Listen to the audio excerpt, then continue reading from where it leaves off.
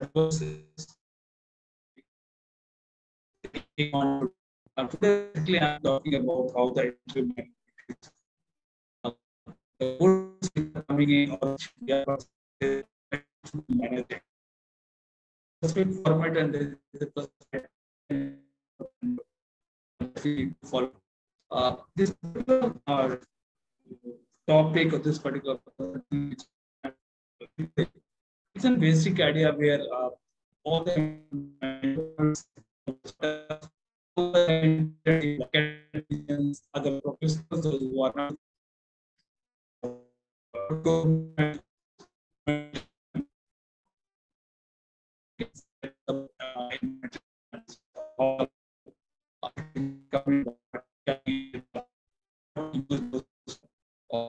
the protocol for managing those particular.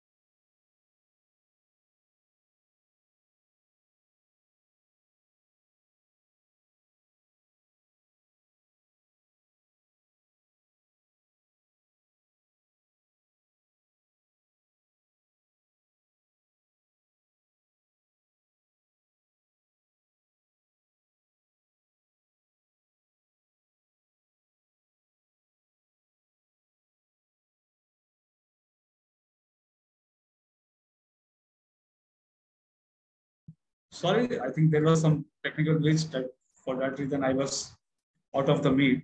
So I was discussing on the present presentation which I'm going to share actually is uh, it is with a very basic idea where each interns or each of course students or learners or professionals or professors, even the other professionals can very well learn on how exactly this uh, inventory management is.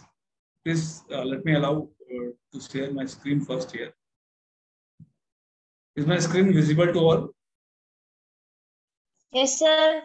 Okay, thank you.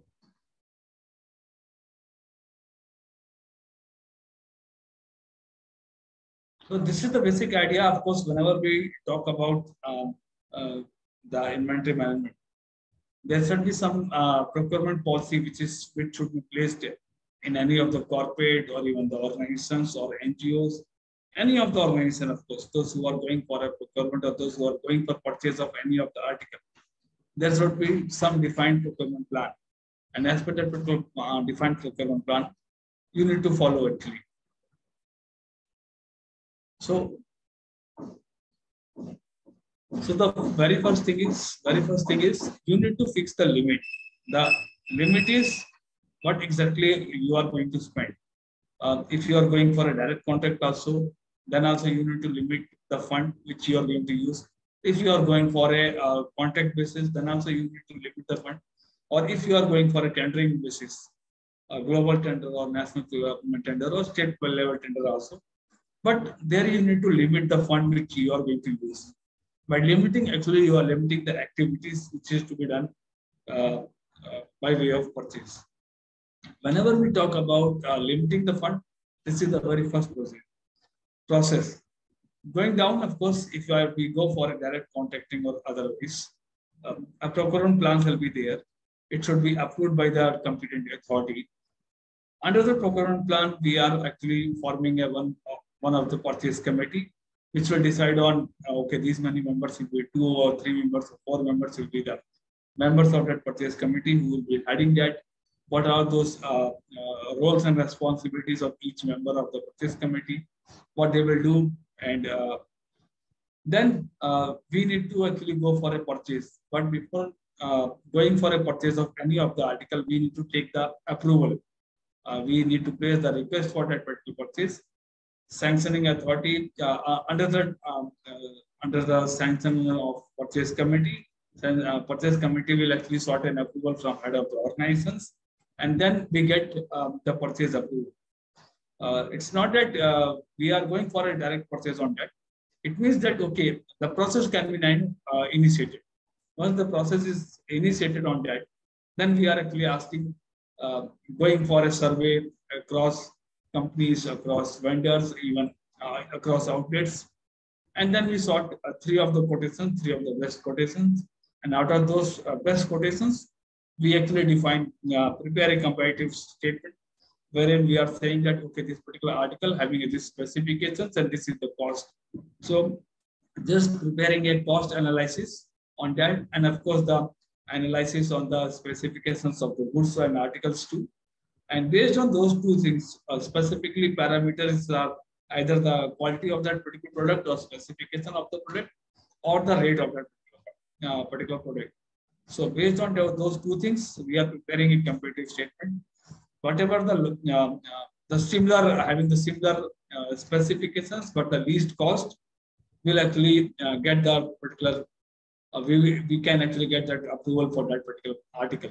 Then we need to place an order to the vendor, to the agency, that, okay, now approval has been actually sought for that. This is the comparative statement and we are going for the purchase of that. So this is the plan actually. Create a procurement coordinator will prepare a procurement plan, submit a procurement plan for approval, and then procurement coordinator will sort a NOC also, or of course approval again, and then they need to actually go for a supply of that article. We need to go to the supplier, send name or inform him that we are actually asking for this, sort and quotation, open and quotation on that, evaluate the quotation, recommend the award or generate the purchase order, and the goods receiving number or the payment to be done. So this is the basic format where each and every organization is working on whenever they go for a procurement. Now, once this procurement comes in, okay, it means that we are in the place of, or we are having a sum of the inventory in our hand. So what are those types of inventories? See, in inventories, whenever we talk about the inventories are of two types. That is for the fixed asset, which is non-movable, and secondly is the consumables, which are of course consumable in the daily basis, like of stationery, like of pen, pencil, rubber, or like of other stuff which is like of petrol. So this comes under the consumables. But there are certain fixed asset which is being procured or which has been actually, which comes into the organizations, and that comes under the fixed asset. So what we need to do for those two of the things, that is fixed asset separately, we need to docket or we need to maintain an inventory. And for consumables, we need to actually arrange a separate document, separate register, and separate arrangement for that. So whenever we talk about the fixed asset, there should be a proper documentation of each of the assets which are coming in. Inventory verification needs to be done time to time on quarterly basis or half-yearly basis, and record of each of the document, whatever the documents are there. Suppose you invite an invitation quotation for that. Do register the supplier information, do register the invitation letter, do register the purchase order, and the GRN and payment details of those things. Whenever you actually are maintaining this fixed asset. Even for this, the same thing is to be done for the consumables too. But there also you need to take care of record items in different categories, because stationery is coming under different category, consumers are coming under different category, the printer is coming under different categories. For IT products, it is in different categories. So you need to categorize the things. Okay, this is the stationery, this is the fuel and oil actually, and this is for IT supplies. So that you need to categorize. Probably store all the articles for any fire or other hazard or risk wherever it is placed actually. Internal transfer, if you are transferring this particular article or if you are giving it to some other department, do register, do report to your authority also, and do frame it or document it in your registers too. Proper verification will complete it 40 times 10, like of same fixed asset. Value of assets as per the accounting standards for each of the financial year.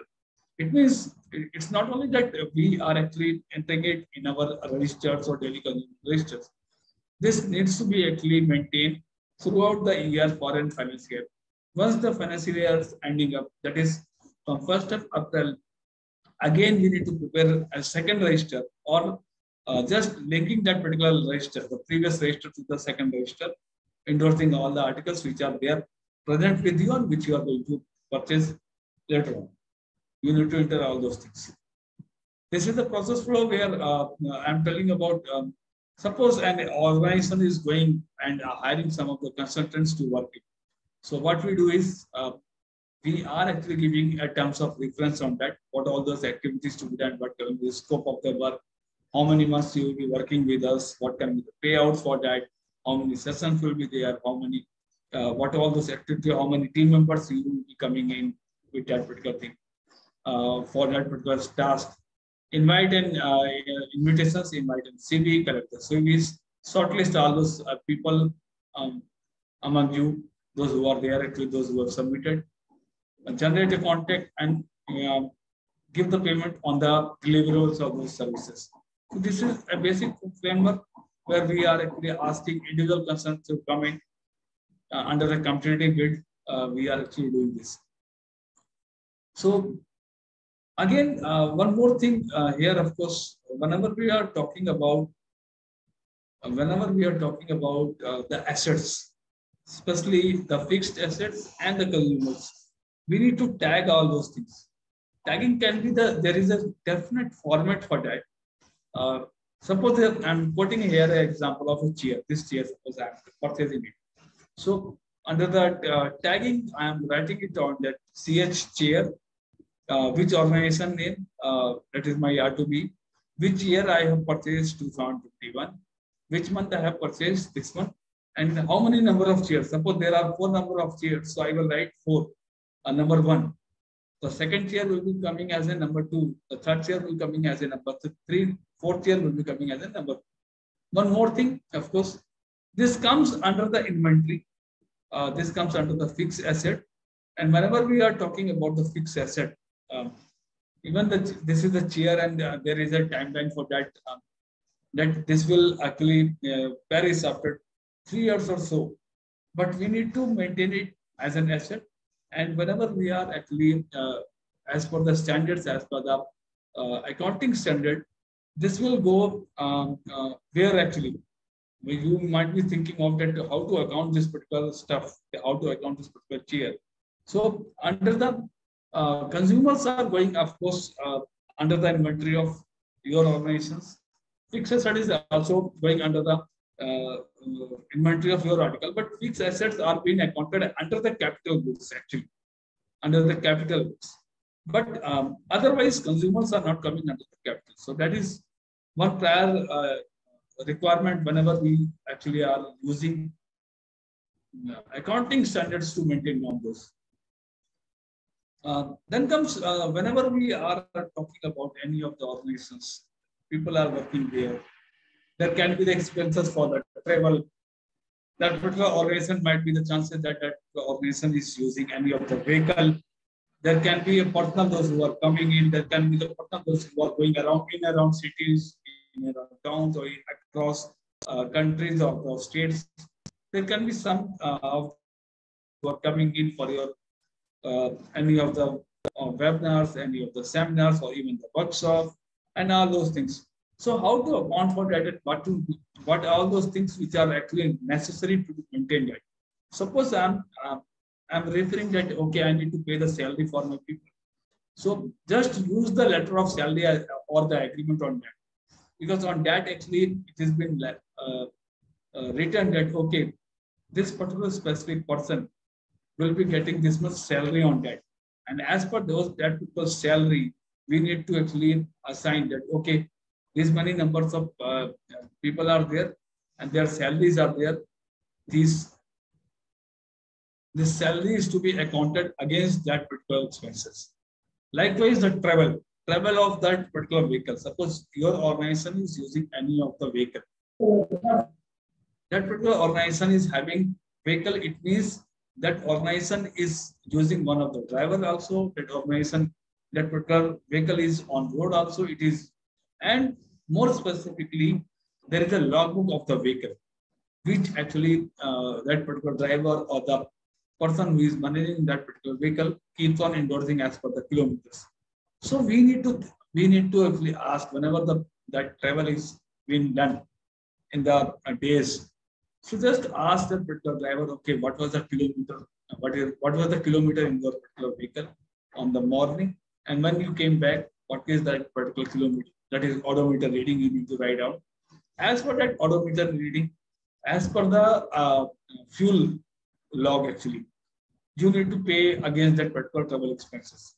This is for specifically only I'm talking about the travel expenses for the vehicle which you are using for your organizations. However, the same will be done, same is to be done for the personals also, but there you are asking for how much kilometers of travel you are actually doing. Because only as per the guideline or as per the government guideline or as per the guideline given by your authority, the expenses for the personal for the travel is being actually given as per the kilometers done or the actual bill actually. So that is why either you ask that actual bill of the Ola or Uber or whatever the applications they are using it. If they show that particular bill, okay, then it's okay. Otherwise, just ask how many kilometers of travel was there for you, and just look at that. Use that particular logbook of the vehicle, fuel logbook of that particular driver, the car, and as for that, give a payout to that particular person. Likewise, if we are asking people to come in, help us, support us as a resource person for any of the workshop, any of the activities, you need to ask for that particular invoice or you need to ask for that particular bill as per the terms of reference, because we are actually asking. I was saying that here, so see here, our earlier discussion, I was saying that, okay, whenever we call as a person, whenever we actually ask any consultant to come here and hire any of the consultant, the terms of reference is to be presented there. Under the terms of references, we are actually giving each and everything. We are giving details of each and everything. Even during the contract generation time, also the complete details are being given that how much money will be paid for 1 kilometer or so. So use that particular terms of reference here. Use that particular bill which he or she is giving to you, and just give a payout to that person according to that. Likewise, for any of the admin expenses, as per the limit of GFR, that is 25,000 or 50,000, it depends totally upon you. Use the actual bill, use the actual invoice with GST number also, whatever the requirements are there as per your organization, as per the government regulations. Use it, ask that particular person to give that particular bill, and just give a payout against that particular bill only or against that particular invoice. So that is how we need to record the expenses of the organizations. Now, I'm giving you the details about how or what we have to do. Suppose we are going to arrange any of the program. So in a program, whenever we actually, suppose like here, I am giving one of the lecture to you regarding the incubation program. So what I need to prepare for that? I required a participant list here. I required the minutes of action, that is minutes of, we keep on doing whenever our chief guest, any of the chief guest is there. We keep on sharing the agenda for that. Okay, this will be the timetable. This will be the minutes of action. We keep on taking the screenshots here, even in the online meeting. Photograph, that is for the record. Even for the same purpose, if the meetings are on offline mode, you go for the photographs. Then we use the agreement, we use the terms of reference, because as per the agreement, as per the terms of reference, you need to pay to that particular consultant or you need to pay to that particular resource person. Use the attendance sheet for the record purpose. Attach it with that particular program expenses. Time sheets you need to maintain, and daily log, of course, because time sheet and daily log is giving the reference that okay, these many people were there he or she was present there during the workshop or not. That will give you a definite direction. Okay, if you get all those things aligned, inclined, and getting the record of those things, just make a payout against those invoice or against those bills. So that is what the uh, today's presentation was very short, of course, because I'm giving you just the basic idea about the management of inventories. Just I'm summing up. I'm summing up again because it's a very short discussion which we are doing, and one of the member to join here in the later stages. What I'm going to do is I'm just giving the insight that what we have discussed today. We have discussed that whenever we go for a procurement policy or whenever we are going for a purchase, just prepare a plan, prepare a procurement policy, fix the time limit for the each of the activity, but what and how you are going to spend, form a purchase committee, sort approval for that purchase committee, sort approval for that particular purchase, ask vendors to give the quotations, prepare a comparative statement, and then place an order. Under the comparative statement, compare two things. Firstly, the price, and secondly, the specifications or the details of that particular article, because that is more specifically you are looking for. This is the flow. Enter the supplier details, invite a letter, or open a quotation, evaluate the quotation, recommend the award, that is contract, place a purchase order, and get a GRN number, that is goods receiving number, and then go for a payment. Under the inventory management, whenever we talk about the inventory management, there are two types of inventory: fixed asset and the consumables. Under the fixed asset, the proper documentation, inventory verification, and record of document is essential. And the same actually goes for consumables. Only the major, of course, thing is whenever we talk about the fixed asset, that goes under the expenses of the capital goods, or that needs to be actually come under the capital goods. And for consumers, it's not coming under the capital goods. It's on the recurring expenses actually. Direct contracting is the format where we are actually asking the person to give us the information about him, about his article, and then we give the invitation letter, and generate a purchase order, generate a GRN number, and pay out, give a payment.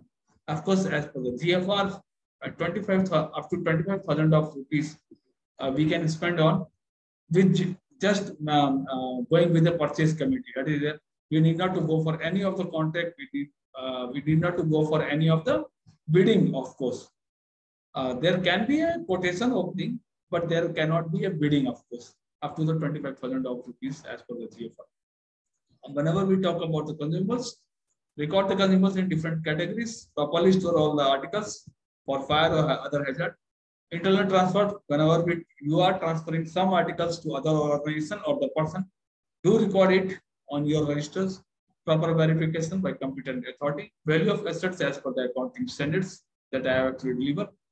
One more thing here, the last thing which I am going to actually explain it.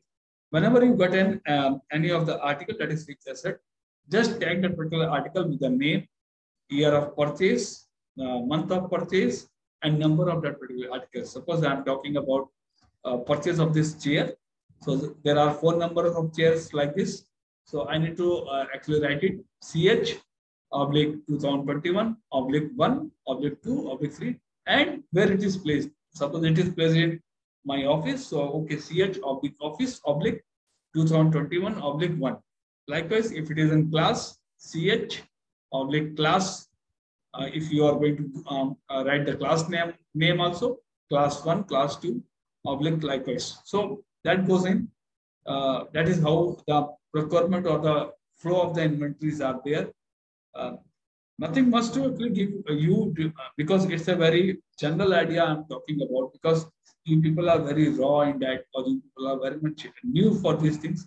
If I go with the technical details on those, that might be that that becomes a complicated situation you to understand actually first. So I have given you a basic idea about the procurement, about the inventory management. If you have any queries, please let me know. Anyone is having any of the query in regard to this? What I'm going to tell you that this particular actually inventory management or the procurement policy helps each and every member, whether he or she is a doctor, whether he or she is a professor, whether he or she is a lawyer or any of the other professional. This procurement, we actually in colleges, in schools, in our any of the format, we are not actually there is no such learning on these things, which is actually very much essential. And when we go to the college, our professional world, or even the corporates, or even the officers or government officers, this is the daily based activity which keeps on carrying on. We keep on doing actually, but there is no such learning on those things in our schools, in our colleges. But startups, entrepreneurs, they need to understand, they need to learn on those things. And that is why um, I I personally thought that this is most important thing which is to be taught to all of the entrepreneurs, those who are learning. So thank you for us. Thank you to you all to joining with me, listening to me patiently on this. And if at all, any of the queries or any of the suggestions, do let me know so that I can take it on, or else I can close up for the day. Thank you. Ramanodi, if you have any doubt, please let me know. Or Jumna or Manchester, anyone of you are having any of the doubt.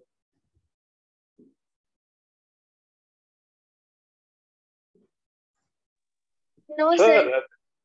This inventory management can be software controlled on mobile and other things. Is it possible to do the tracking method that way? Inventory management on the mobile. हाँ मतलब handy मतलब आसान एकदम क्योंकि small entrepreneurs one to one he handle कर सकते ना sir अभी delegation करने की जरूरत नहीं है. The problem is you can maintain the record on the mobile, but the better thing is you need to be within registers, all those registers, all the documents in place. That is more necessary. Why? Because in case of audit, suppose your mobile gets stuck up, suppose the things get stuck up in your thing, and on the same period there is one audit team is coming to your office, then you are stuck up actually. Yes. So this is more of the offline thing, or I must say, it requires the audit person, they will be asking you, okay, give me the invoice, give me the details of the bill, give me the details of the payment, give me the details of the approval. And suppose it is in your mobile, then you are stuck up. Yes. So better to go with filing, docketing of all those records. That will the regular method. Yeah, the regular method. Yes, sir. The regular method. You can keep it in your folders in your computer also for easy purpose or for recording, or actually a smooth implementation on that. But whenever the audit is there, they will ask you the record of those papers or those. Yes, sir. Yes, sir. Thank you, sir. It was very useful presentation, sir. When you said professionals also can use this method, so it is a very good tracking method also. If you see the doctors, okay, if you see any of the hospital, there is a specific requirement for each of the activity, and the superintendent of that particular hospital is actually using. I am giving you one of the example. I can quote you one of the example here. Just 3 to 4 weeks back, I went to one of the hospital just to donate blankets. Okay, to one of the oncology center. I asked that, okay, I would like to donate this much blankets to your hospital because just for a good, just for a charity purpose. You know what happened? The head of that particular department said, Pradeepji, you need to wait. I said, what happened actually? No, we cannot take it. Although you are giving it as a donation, although you are giving it as a charity, but this should come. This asset should come first to in our registers first. And for that, I required an approval from our hospital superintendent. Then I went to AK Singh sir. Okay, sir, you are the superintendent of this hospital. Please allow me to actually give you this. He said, okay, Pradeep ji, आप आए तो हो जाएगा वो. I am giving it to our record person. He signed one of the letter to me. Okay, this has been received by Deep Sea, and send it to their people, those who are actually working in the store, and they maintain that particular record. Okay, the blanket has come to the store, and then the store is giving that particular blanket to those particular departments. It's never been, see, in the organizations, it's never been like such the way we are thinking for actually. And that is why I took this particular session today. Because startups and entrepreneurs, they should know about this. Yes, sir. Yes, sir. Yes, sir. This will avoid wastage, unnecessary expenditure, overspilling of work, repeated cycle, redundancy. Wonderful things can be avoided. I mean, all wastages can totally be avoided, in fact, and tracking will be there. This is a very important part, actually. It's a backward and forward linking, actually. See, I have given the article to them. I have given the blanket to the store person. Store person has docketed it. Okay, 25 blankets have come in. Okay, out of 25, all the 25 have been given to that particular oncology department. The head of the oncology department, he's also signing on that. The person who is actually supervisor there, he's also signing on that. Nurse is also signing on that. Okay, this has been delivered. So there is a transparency on that. Okay, whatever the article coming in, that's been consumed. Yes. So that is why, and this needs to learn by all actually. In any of the form, we are doing it. Or in our houses also, we are doing the same thing. But in offices, because every now and then, every 6 monthly, every quarterly, there is an audit, either the internal audit or the external audit. So they need to learn on this. Yes, yes. It's a very important discipline, actually. It should be taught from a young age itself. That is what actually I was. Wonderful. Our schools and colleges, this is not been taught. Nowhere. No, sir, it is never. Nowhere. Even in the professional world also, they are not teaching these things. No. They are not teaching. Even I feel during that education period itself, this should be part of their planning curriculum. What are you doing? How, so, as a student, whatever they have to encounter regarding their stationery, all, if they maintain this order, then it will become a habit itself. See, in BCom, we are actually going for economics of the scale or economics of the country. But the person who is going to actually deliver those things, he or she is working on the ground for this inventory only. And they should learn on these things. So, yeah, Jumna, you have any questions? Please let me know. Yeah, thank you, sir. Thank you very much, sir. Share the presentation, sir. It's beautiful presentation, sir. Thank you, sir. Any other query, please let me know. Or shall I close for the day? Okay, thanks to all, of course, for supporting me. Thanks to my all organizations who are supporting this particular drive. Thank you to Asna Foundation. Thank you to Prakarmika. Thank you to MindCube. Thank you to my organization R2B, those who are working. Thanks to all my volunteers, those who are supporting in this drive. And of course, thank you to Impact, very specially able children, those who are preparing our artwork for each of this drive. And thank you to all learners. Thank you. Namaskar, Jai. Thank you, sir. Thank you very much.